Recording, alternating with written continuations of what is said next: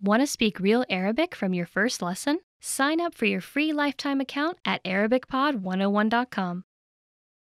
Today we're going to talk about 4 techniques to help you stop translating in your head and instead start thinking in your target language. This will allow you to have conversations with ease, read smoothly, and better understand native speakers.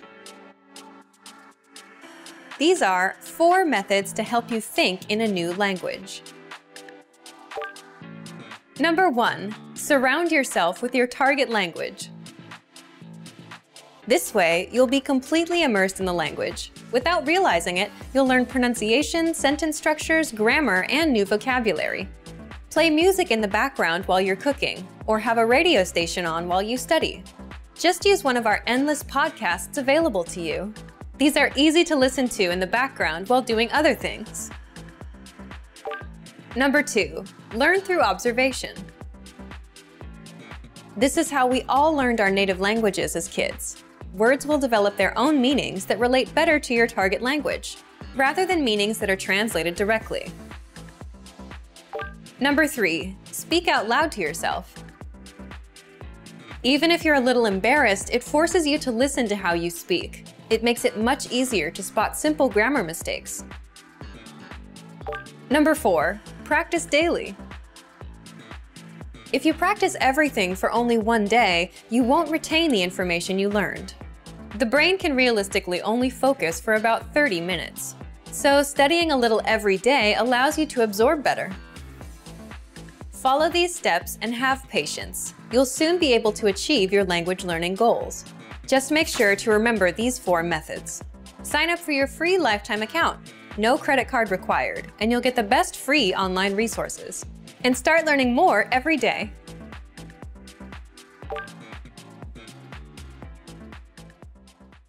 Want to finally start speaking in your target language? In this guide, you'll discover the top 7 ways to practice speaking on your own with our lessons. Let's begin. Number 1, shadowing.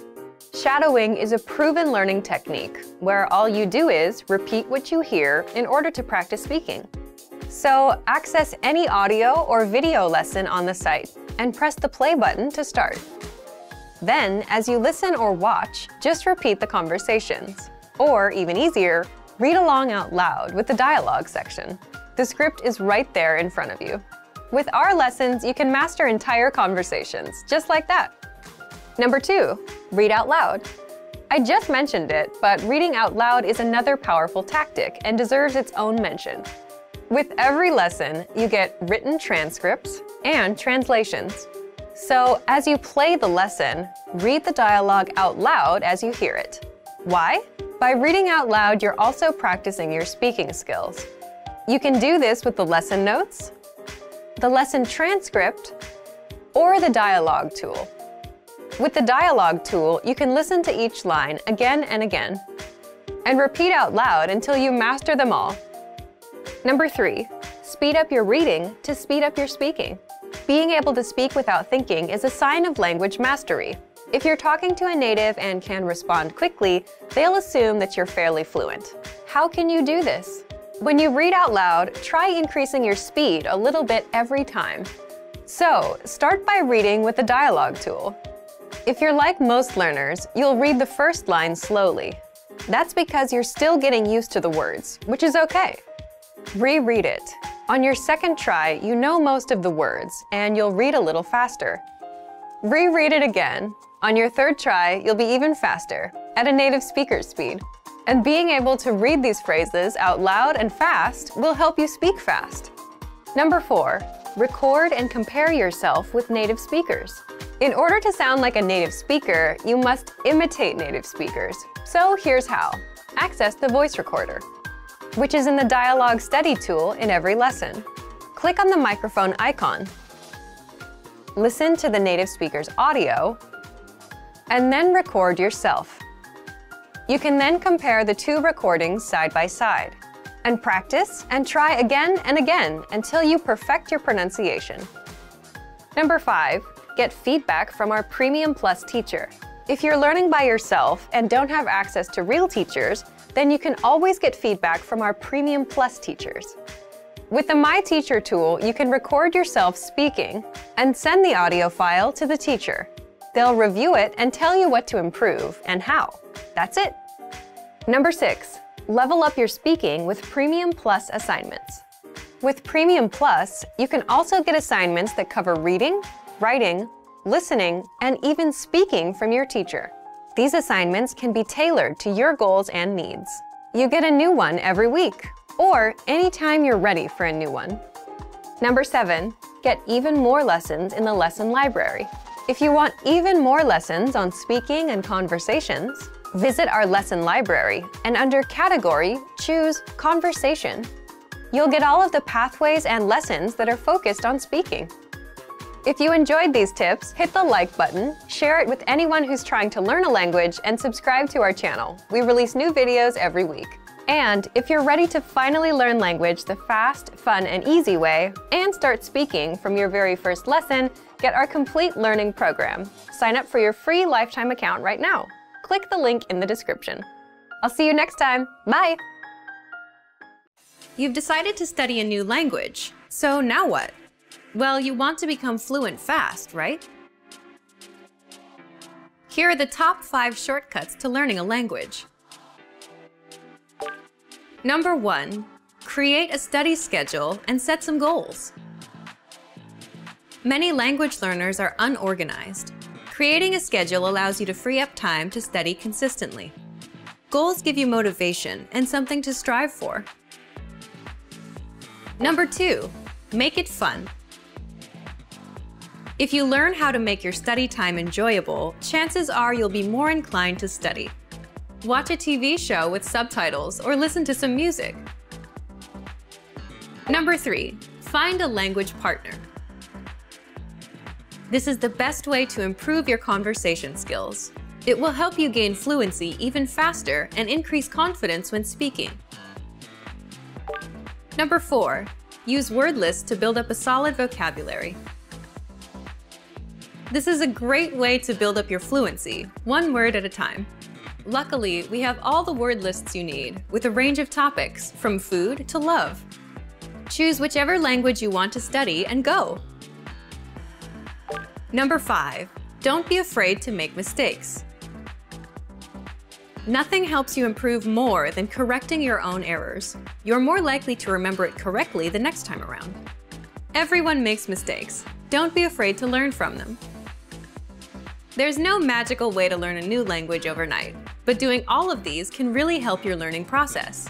And remember, if you're interested in getting on the fast track to fluency, sign up for your free lifetime account. No credit card required, and you'll get the best free online resources. Start learning now.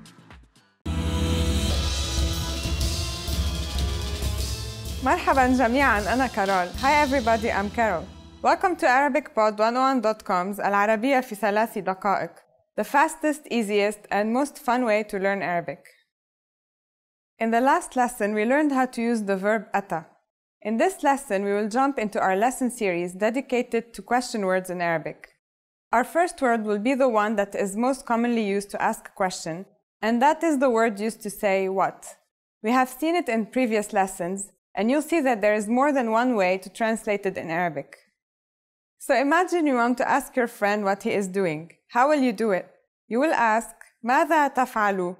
ماذا تفعل? So let's break down this question. ماذا is the ready-made formula to say what in Arabic. تفعل is the second person form of the verb فعل, which we already studied. So altogether it is, ماذا تفعل? What are you doing? As you can see in Arabic, what is mainly translated as ماذا, and when used before a verb, it doesn't change. The answer will be formed by the repetition of the verb, followed by a noun if necessary.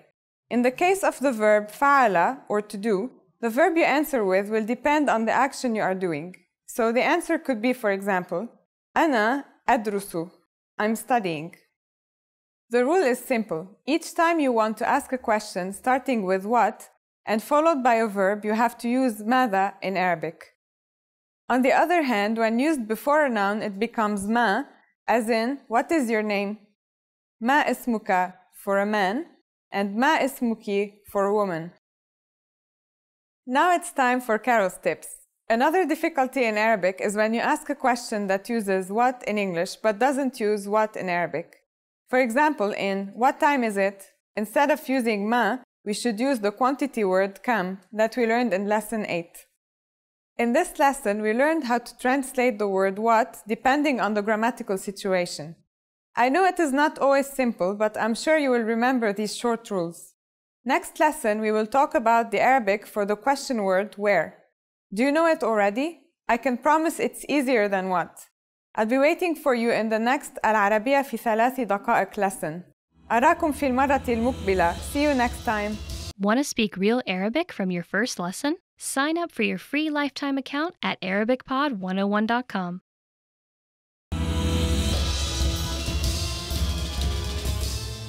مرحبا جميعا أنا كارول. Hi everybody, I'm Carol. Welcome to ArabicPod101.com's العربية في 3 دقائق, the fastest, easiest, and most fun way to learn Arabic. In the last lesson, we learned how to ask what questions in Arabic. This time, we are going to ask where questions using a word that we already learned before. Imagine you want to ask where your friend is now.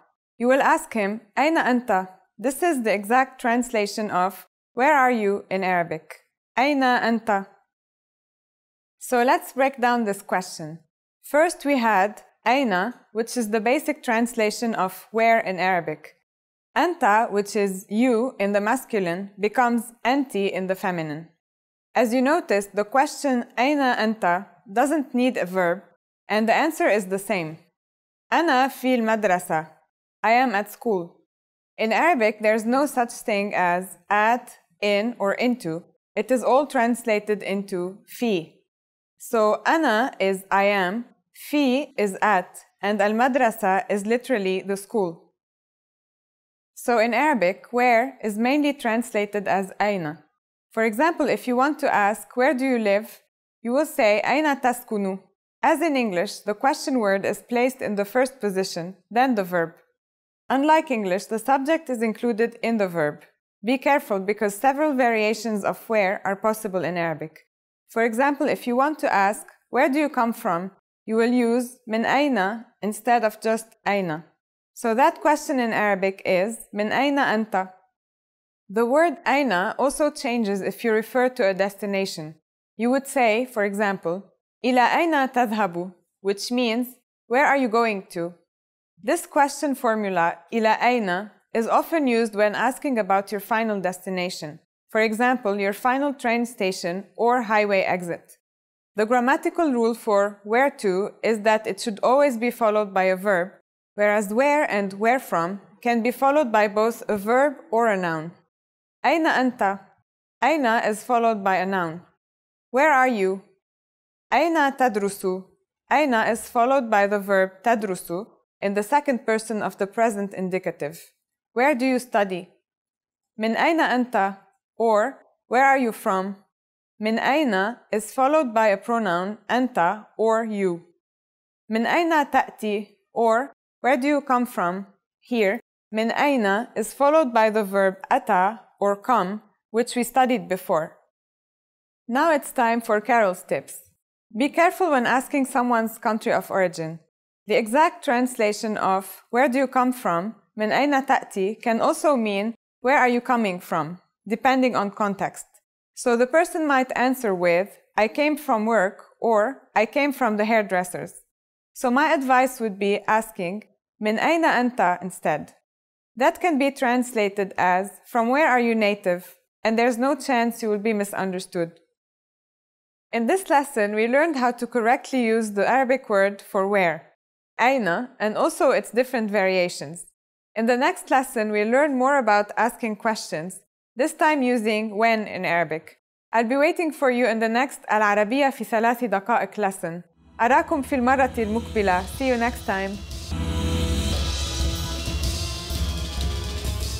مرحبا جميعا أنا كارول. Hi everybody, I'm Carol. Welcome to ArabicPod101.com's العربية في 3 دقائق, the fastest, easiest, and most fun way to learn Arabic. In the last lesson, we learned how to ask where questions in Arabic. This time, we are going to ask when questions. Let's go, هيا بنا. Imagine you want to ask when your roommate is coming back home.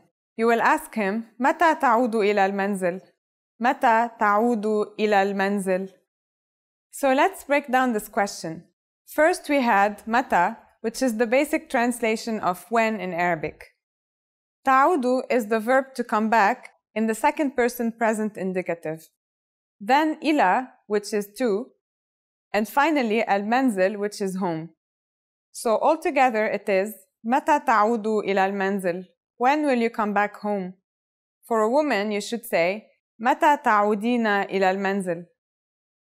So in Arabic, when is generally translated as the word متى. For example, if you want to ask when were you born, it would be متى ولدت. Let's have a look at another example. How can you say when did you arrive? It is really simple since it's exactly the same pattern as when were you born? متى وصلت? First we have متى, which is when. The second word is وصلت, which is the verb arrive or وصل in the second person past indicative tense. Have you noticed a difference between the sentences متى تعود إلى المنزل and متى وصلت? The first one is talking about a future action by using the present indicative form. When are you coming back home? Or when do you come back home? Whereas the second one is referring to the past, when did you arrive? So you can use the word متى to talk about any moment, whether past or present. If you want to ask a question about duration, as in, since when have you been working? Then you will have to say, منذ متى تعمل? Here too, it's exactly the same as in English, because since is منذ. So, منذ متى means since when. Let's see how to ask until when in Arabic. It's very easy because you can translate it directly. It becomes إلى متى. So for example, if you want to ask a friend, until when will you work? It will be إلى متى ستعمل. For a woman, you can say إلى متى ستعملين. To answer the previous question, instead of إلى, we can use حتى followed by the time to express a period of time. For example, you could answer سأعمل حتى المساء. I will work till the evening. Now it's time for Carol's tips. We learned before that in order to form the future indicative of a verb, it is enough to add sa before the present indicative verb. But sometimes the present and the future can both be expressed using the present indicative, as in متى تعود إلى المنزل or متى ستعود إلى المنزل. They both imply the future, but one means literally, when do you come back home? And the second means, when will you come back home? Okay, so in this lesson, we learned how to correctly use the Arabic word for when, متى, and also its different variations. In the next lesson, we'll learn about asking who questions in Arabic. I'll be waiting for you in the next العربية في 3 دقائق lesson. إلى اللقاء قريباً. See you soon. مرحباً جميعاً, أنا كارول. Hi everybody, I'm Carol. Welcome to ArabicPod101.com's العربية في 3 دقائق, the fastest, easiest, and most fun way to learn Arabic. In the last lesson, we learned how to ask when questions in Arabic. This time, we are going to ask who questions. Imagine you want to ask your friend who the girl just behind him is. Here the question you can ask is من هي هذه الفتاة وراءك? من هي هذه الفتاة وراءك? So let's break down this question. First we had من, which is the basic translation of who in Arabic. هي is not a verb, but it literally means is she. هذه الفتاة means this girl. And finally وراءك, which is behind you if you are talking to a man. وراء is behind. You add ka or ki depending on the gender for the pronoun you. Altogether it is من هي هذه الفتاة وراءك? So in Arabic, who is mainly translated as men. For example, if you want to ask who are these people, you will say من هم هؤلاء الناس. Again, as in English, the question word who is here placed in the first position. It is followed by the word hum, which is not a verb but can be translated as are they.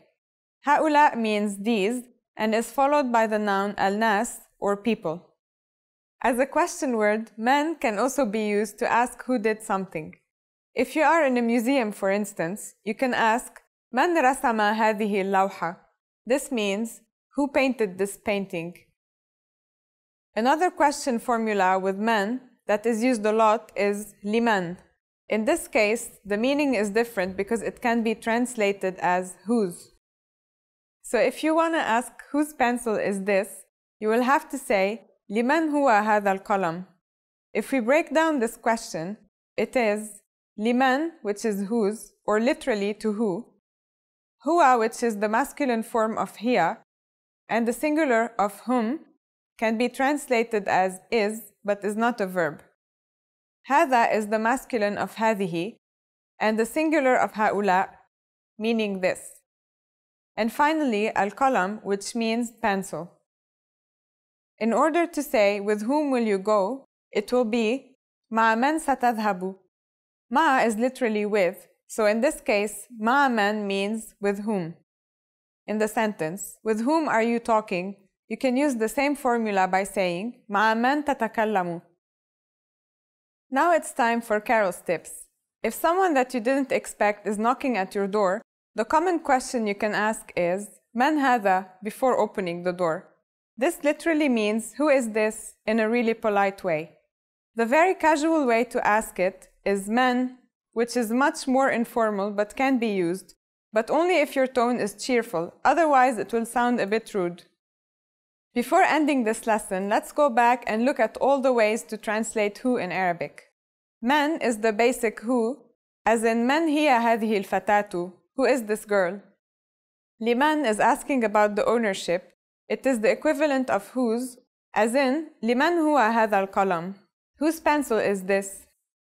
مع من is with whom, as in مع من تتكلم, or with whom are you talking? In this lesson, we learned how to correctly use the word for who in Arabic and also its variations.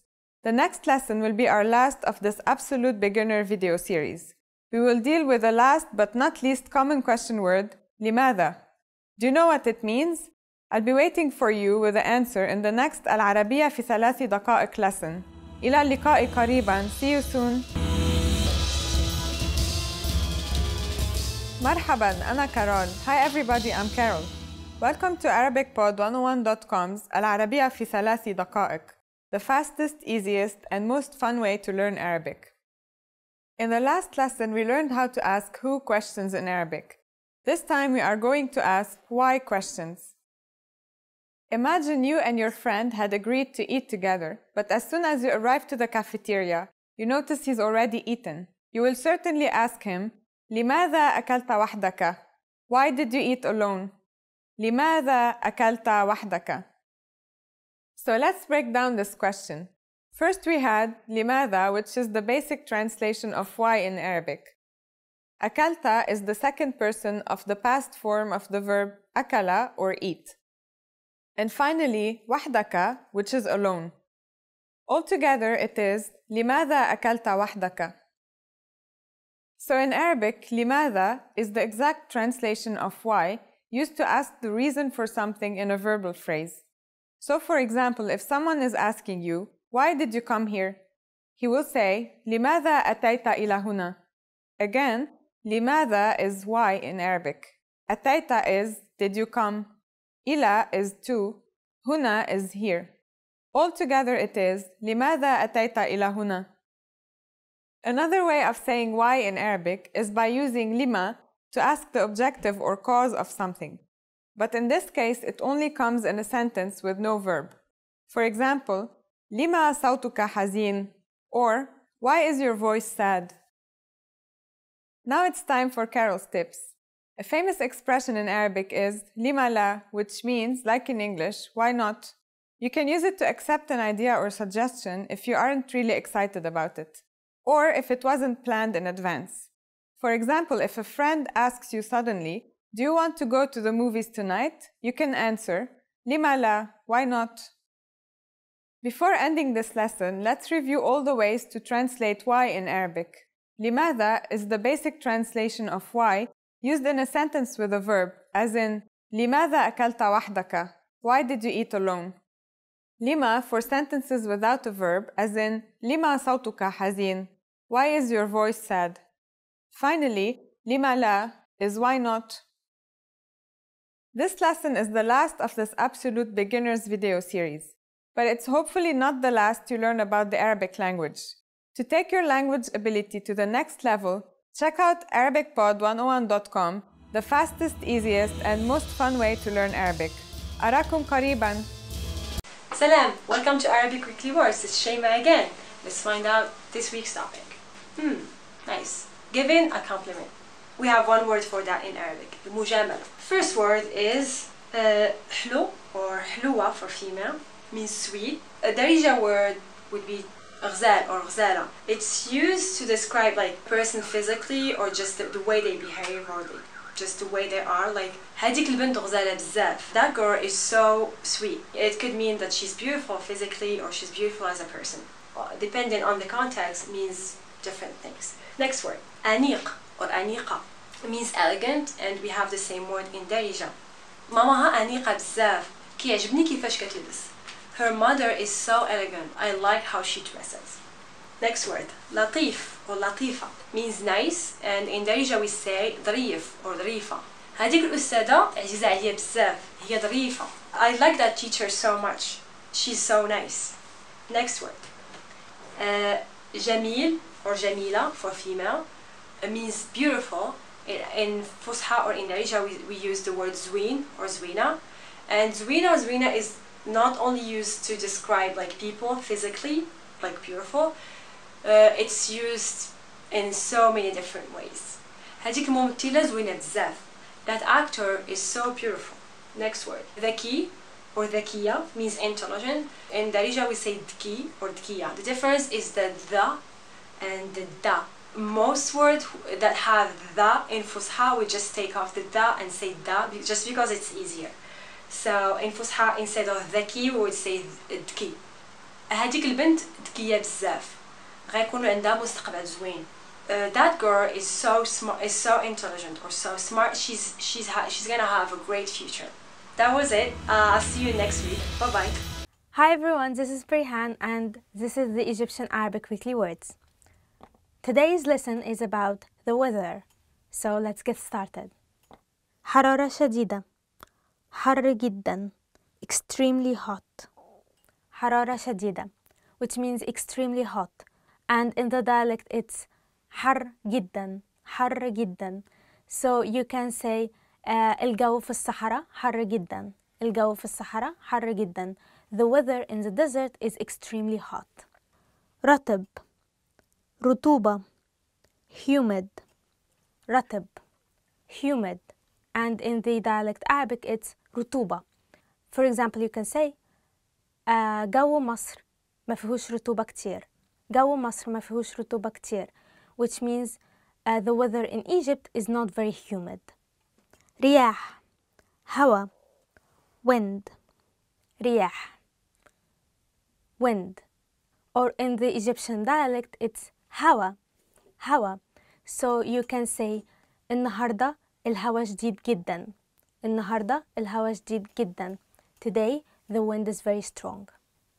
سماء صافية, سما صافية, clear sky.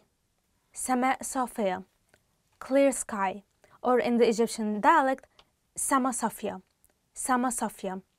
For example, you can say السما صافية زي البحر. السما صافية زي البحر, which means the sky is as clear as the sea. غائم, مغيم, cloudy. غائم, cloudy, and in the dialect Arabic it's مغيم. So for example, you can say الجو مغيم شكلها هتمطر.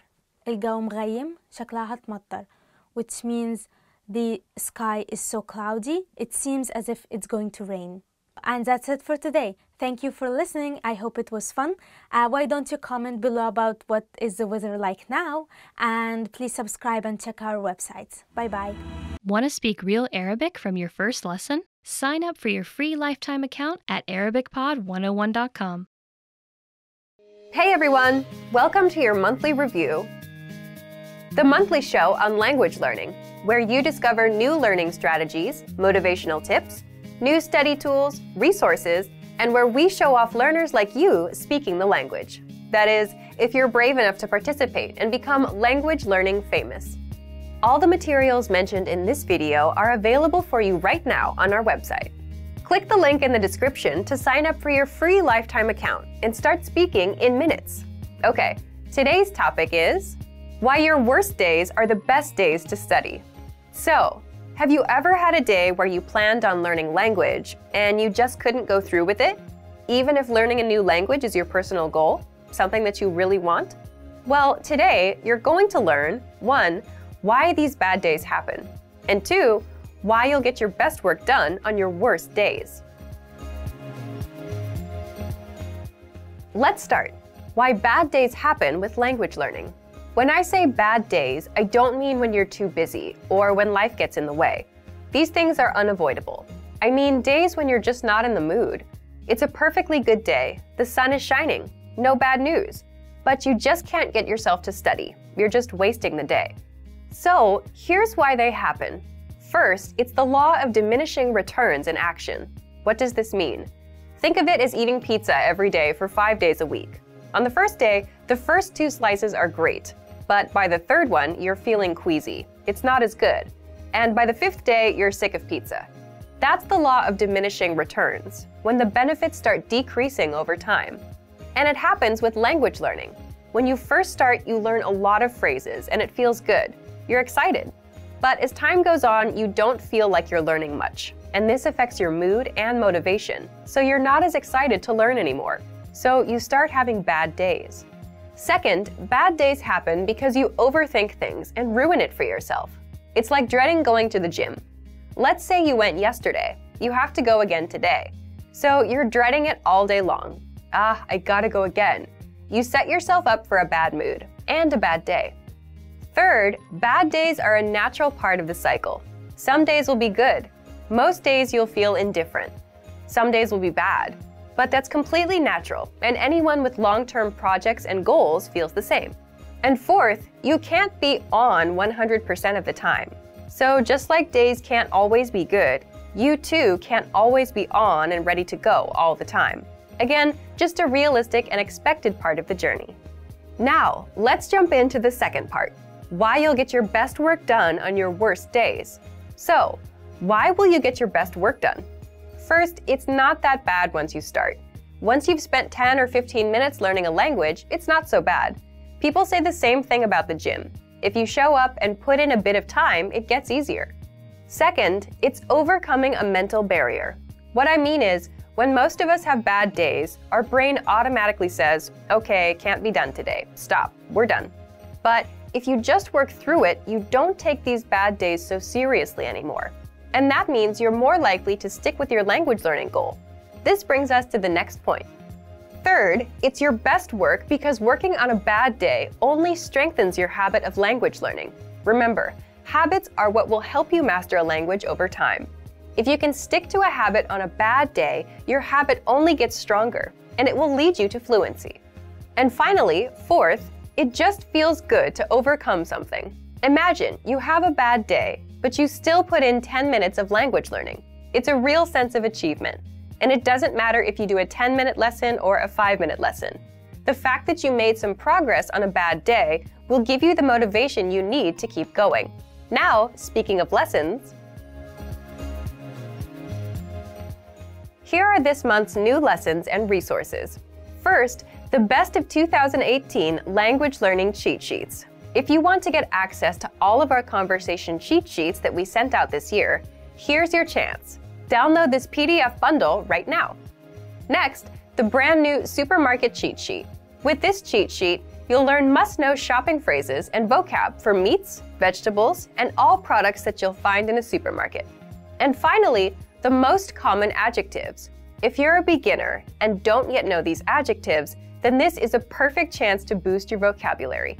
This 1-minute lesson will get them stuck in your head, guaranteed. To get these free lessons and resources, just click the link in the description below. All right, everyone.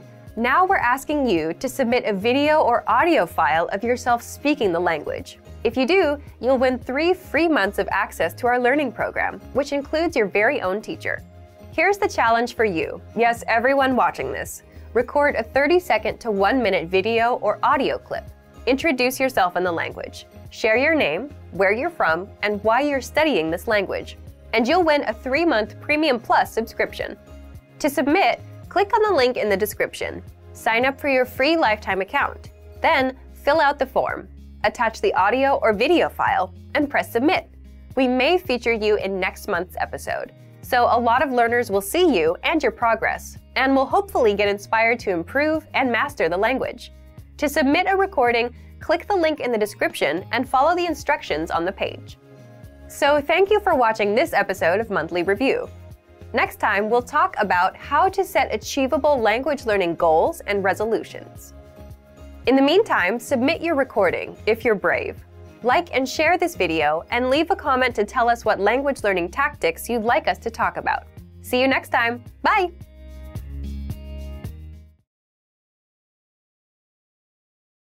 You probably already have language learning goals, but the real key to success is to make the right goals. In this video, I'll show you how, with 5 tips to stop wasting your time and start learning.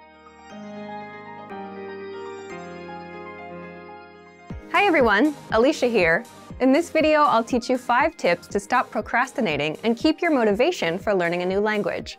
Some of these are study methods, and some will be general ways that you can keep your study motivation up. While these tips are for studying a language, some of them are good for other things in your life too, such as new challenges or other types of goals. But before we start, don't forget to click the link in the description to get your bundle of PDF cheat sheets, including survival phrases, romantic lines, learning tips, absolutely free. Now, you probably already have some goals you're trying to achieve when it comes to your language learning progress. While achieving these goals is important, making sure you make the right goals is the real key to success. The very first tip is to set SMART goals. SMART is an acronym, meaning each letter in the word stands for another word.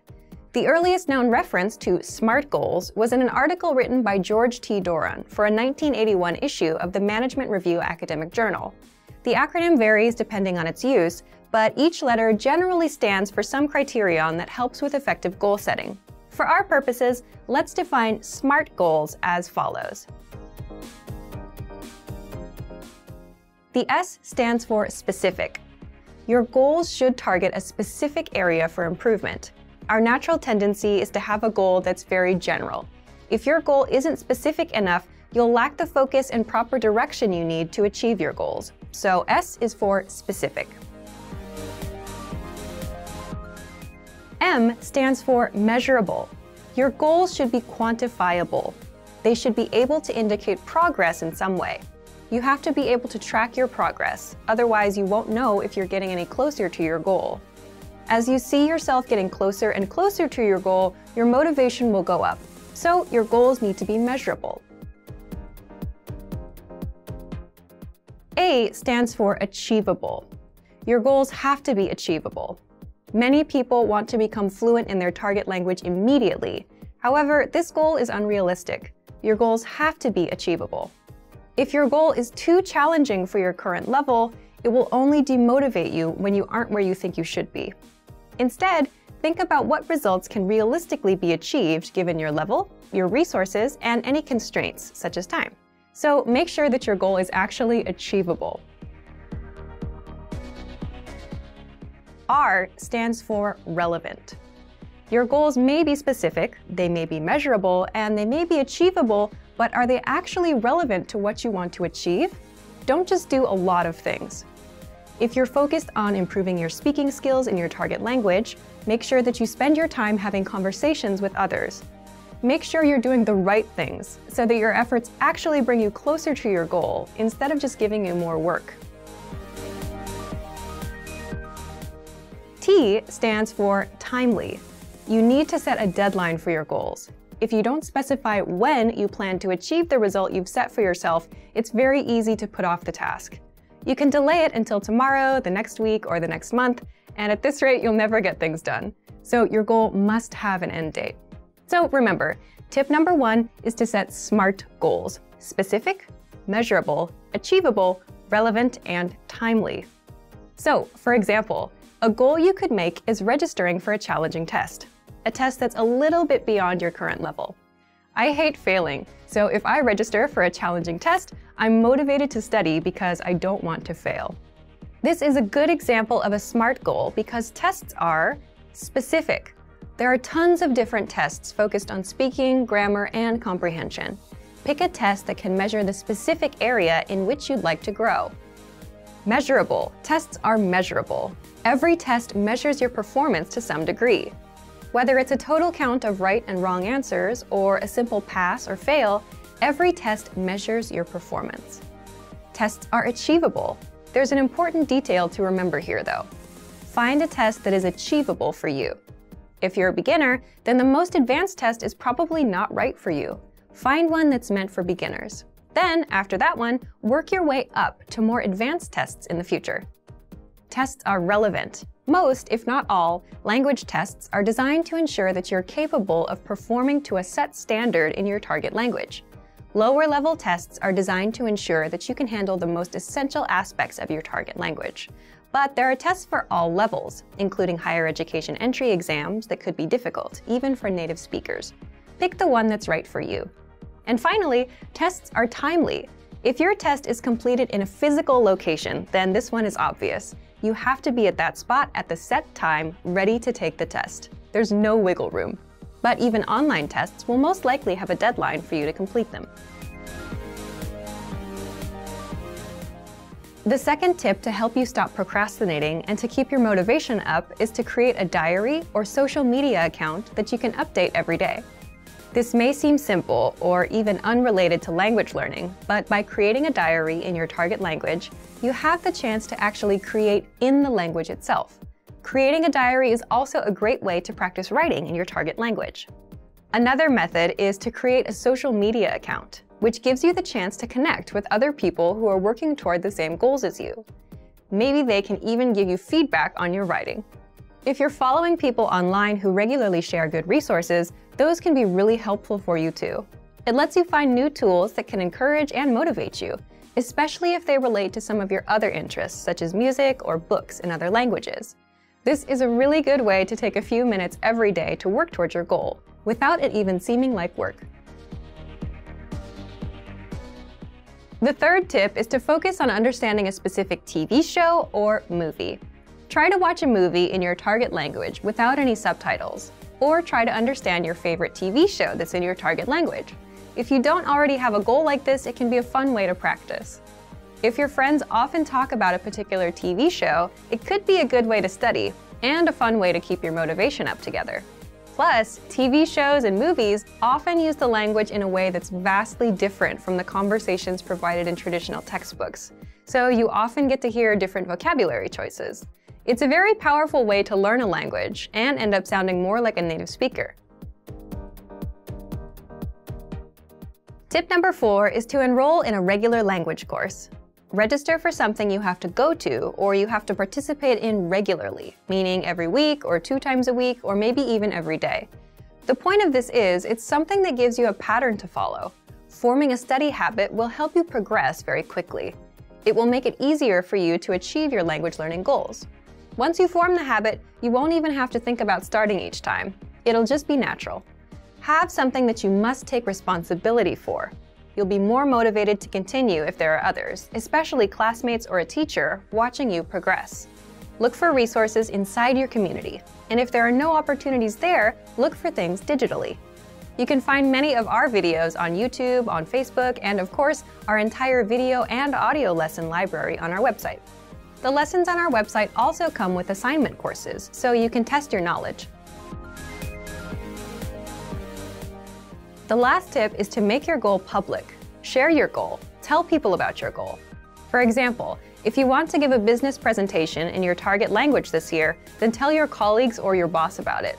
Some people may find what you're doing interesting, and they can support you. This kind of pressure can help push people forward who have trouble motivating themselves alone. By telling others about your goal, you'll feel more accountable. Because you told somebody that you were planning on doing something, there's an underlying sense of guilt if you don't accomplish the task. You may feel that you have failed your peers in some way, even if there's no direct pressure from them. Using this technique, you can push yourself into moving forward toward your goal, especially at times when you feel the least motivated. And that brings us to the end of our 5 tips to stop wasting time and start learning a language. We've talked a lot about how to set goals for yourself and think about new challenges. First, I told you about creating SMART goals. Remember, SMART goals are specific, measurable, achievable, relevant, and timely. Registering for a test is a great example of a SMART goal. Next, we talked about keeping a diary or social media account in your target language. Start doing it right now, even if you're still a beginner. Then, I suggested that you focus on understanding a specific TV show or movie. Pick something in your target language that you really love, because you may need to watch it over and over again until it all makes sense to you. And next, we talked about enrolling in a regular language course. This will give you something concrete that you must take responsibility for. Finally, make your goal public. Tell someone about your learning goals to keep you accountable for them.